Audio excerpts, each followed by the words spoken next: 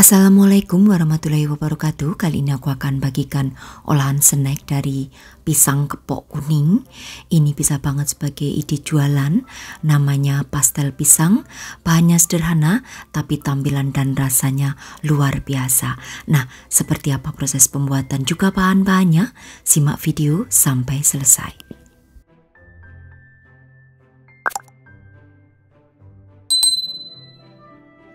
Kemudian siapkan panci, lalu berikan 1 sendok makan margarin ya.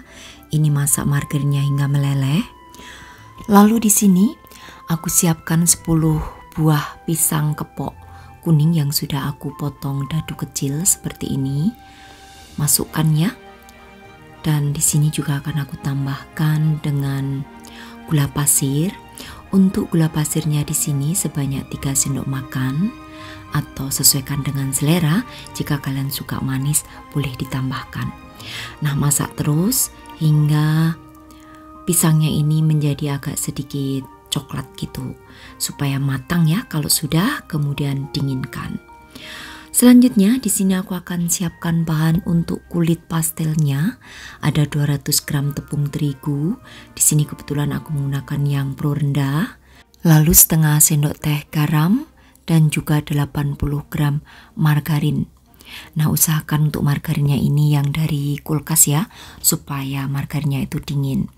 Nah, kemudian aduk hingga berbulir. Kalau sudah berbulir, kemudian tambahkan 1 butir telor.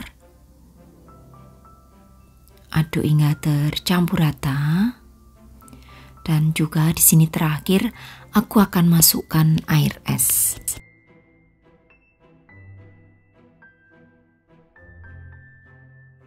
Untuk penggunaan air es yaitu kurang lebih 3-4 sendok makan ya. Jadi air dingin yang aku simpan di kulkas. Kemudian setelah itu akan aku ulen hingga bisa dipulung. Tidak perlu sampai elastis ya, hanya bisa dipulung aja.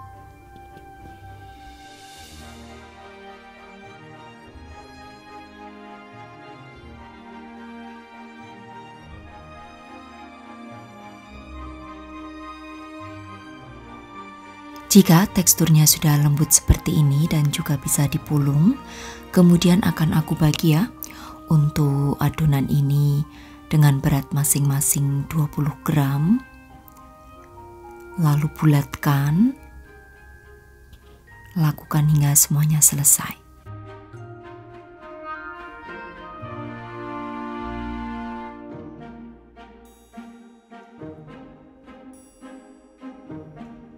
Oke, setelah semuanya selesai dibikin bulatan seperti ini, kemudian akan aku tutup dan aku istirahatkan selama 15 menit. Setelah 15 menit seperti ini, kemudian akan aku pipihkan ya masing-masing dan akan aku berikan isian pisang tadi dan juga coklat meses. Nah, ini pipihkan 2. Lalu nanti yang satu akan aku isi dengan isian topping pisang juga coklat. Nah, kurang lebih untuk pisangnya ini 1 sendok makan ya.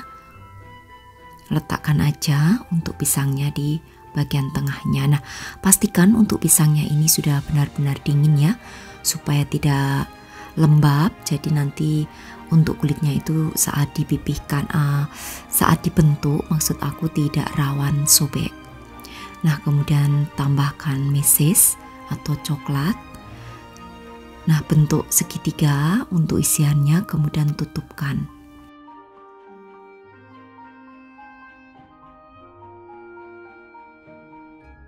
Nah, kalau sudah ditutupkan seperti ini, tinggal ditekan. Dibentuk segitiga ya, sesuai isian yang ada di tengahnya tadi. Kalau sudah, kemudian pinggirannya akan aku potong supaya tidak terlalu lebar. Oke, selanjutnya akan aku cubit ya untuk di bagian pinggir-pinggirnya. Jadi untuk bagian pinggirnya itu agak ditekan supaya isiannya itu tidak gampang keluar. Nah, cubit seperti biasa kalau kita membuat pastel. Nah, ini aku sarankan untuk mencubitnya lebih baik tidak menggunakan sarung tangan ya. Karena kalau pakai sarung tangan itu hasilnya cubitannya gede-gede. Karena ada plastik itu ya, jadinya susah untuk mencubit yang kecil-kecil. Nah, oke, lakukan ke semua bulatan hingga selesai ya. Nah, kemudian letakkan di atas loyang yang sudah dialasi dengan plastik supaya nanti tidak lengket aja di loyangnya. Nah, lakukan kembali, pipihkan adonan.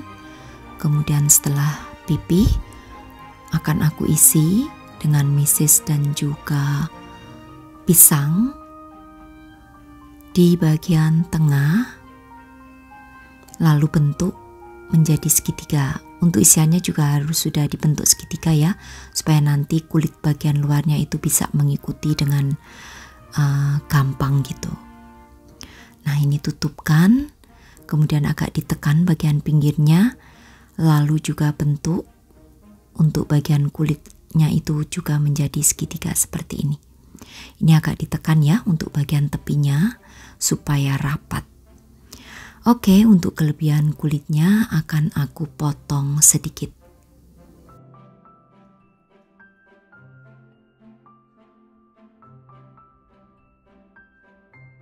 Nah, lalu cubit ya untuk bagian pinggirnya.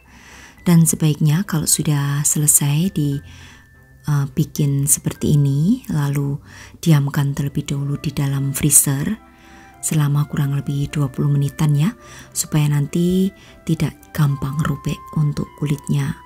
Tapi jika kalian tidak ada freezer, boleh ya, setelah seperti ini dicubit, tidak perlu diistirahatkan, langsung goreng aja tanpa diletakkan di dalam wadah. Karena kadang kalau tidak di freezer, itu nanti saat diambil dari loyangnya seperti ini rawan banget untuk robek. Jadi lebih baik aku sarankan disimpan di freezer terlebih dahulu.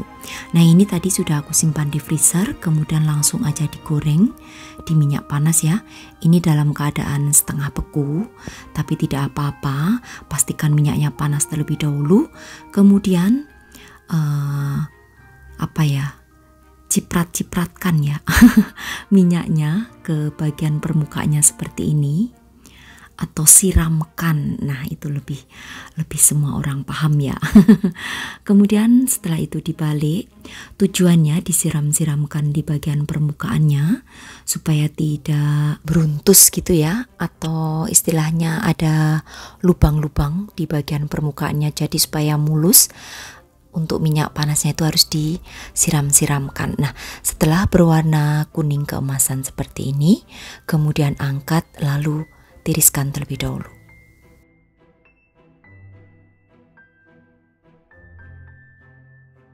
Nah, untuk hasil penggorengannya itu sangat mulus ya, tidak ada yang beruntus di bagian permukaannya seperti ini.